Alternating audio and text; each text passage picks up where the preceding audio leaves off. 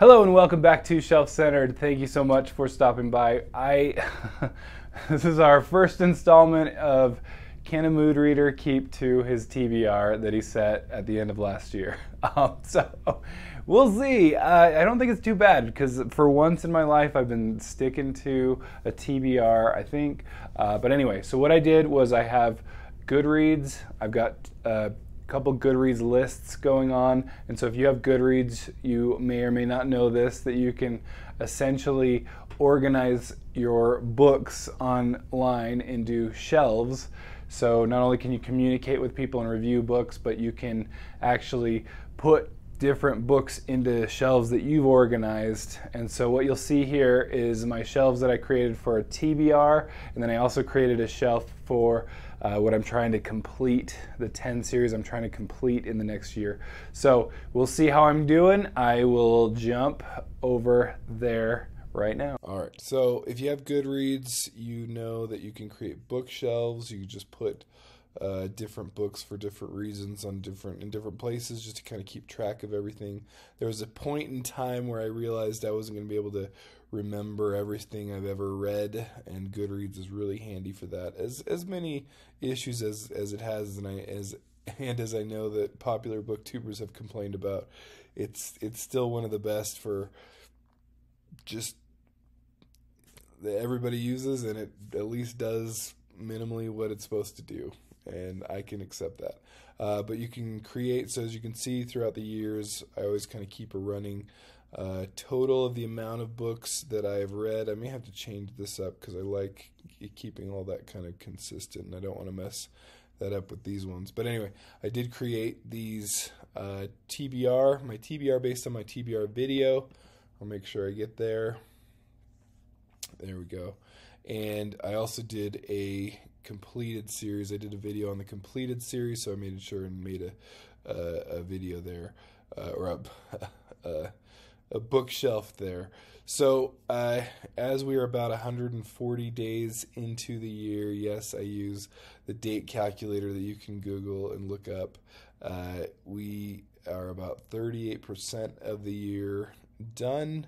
So that's important because I am looking here at about 10, almost 11 books read of my TBR of 34.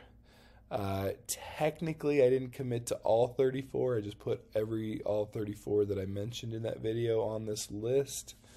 And let's see if we can, there we go, get in here, nice and personal.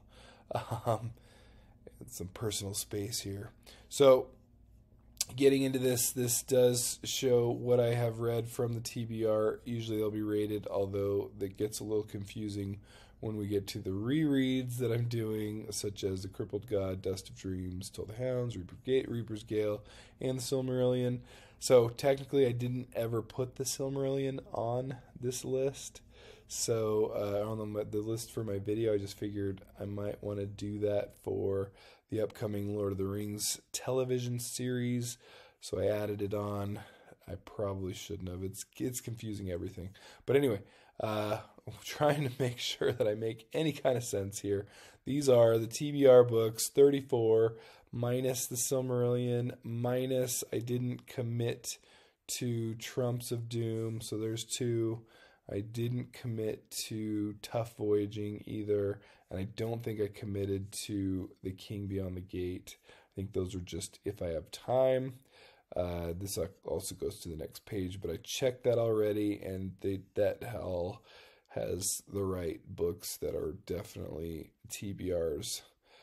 So if we do look at this, so 2022 or TBR is really 30 books long. I've read, so if we count all these, 10, almost 11, because I have Ship of Destiny, the third in the Live Ship Traders. It's on the next page. I am so close to finishing it. I might as well count it at this time. By the time I actually post this video, it will definitely have been read. So if we look at, there it is. All right, there's our Ship of Destiny. So that's pretty much read. So if we really do the math there, we're looking at 11 out of 30. So what we're looking at, Dune. Look at these. I felt like for a while I was doing pretty well. I've also been making some good progress in, let's see, the next page. In Words of Radiance, so we're getting there. We definitely have some way to go here. I have a lot to read by the end of the year, and not a whole ton of time. So if we take, we're about 140 days into the year. That's about 38% of the year done. I'm not really, I had to look that up with the date calculator that you can easily Google. So I'm not that aware of the dates. I just know my deadlines for work and court and everything. But then, so if you do take, I'm about 38%. Well, we're about 38% through with the year. I'm about 36, 37% done with my list. So I'm a little behind, but not too bad. Part of my problem is I keep getting sidetracked here. So, but I did also want to look into that, because it's kind of a TBR video as well, the 10 completed series that I want to make sure and complete. The attempt will be within the year, but probably more like by next year. But let's take a look at that. All right, so as I said, nicely, I set myself up quite nicely here for finishing Ship of Destiny. So we're almost done there. The Last Command, I definitely need to get moving on. The Sacred Band, that might take some time because I'm realizing I probably need a good reread of the Other Lands, the book 2 of that series. But Redemption Arc, this Revelation Space book is already on, as we can see here, my 2022 TBR as well as this one. So that one's double lined up to make happen. Though this one did not make my 2022 TBR, we can still, again, it's just the third in the series. It makes the most sense just to keep going there. A sale is also on both the 2022 TBR as well as the 2022 completed series. Anything else is, but Necessary Evil, that is definitely one to do. And again, that one's a shorter one. I think that's doable. Wish Song is on the longer side, but I'll try to fit that one in. Calamity, actually, these just are going well, not even alphabet, they're just date I added, I guess.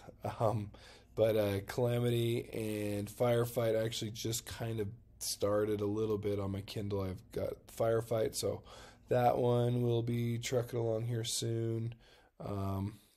Let's see, Jade War and Jade Legacy, I'm really thinking those might be my next up after I finish up the Live Ship Traders. I know, which is exactly not on my TBR for the other list. But anyway, so then we've got So Long, Thanks for All the Fish and Mostly Harmless. I think those are doable in they're short enough, but they definitely are not. Oh yeah, this is the end of the list. There we go. They're not. They're not as big priorities as on the other list. So the other list is definitely going to take priority over this one, and then hopefully I can finish up this one by or at least early next year is my goal. But so I'm one down out of the 14, not doing great on that list. But once I get a couple of these like Redemption Arc and a Sale under my belts, then that'll have the rest for the books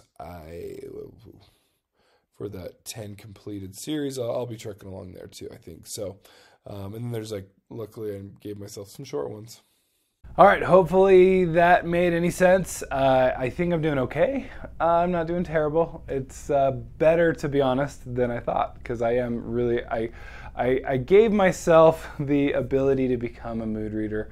It was a gift that I had to give myself.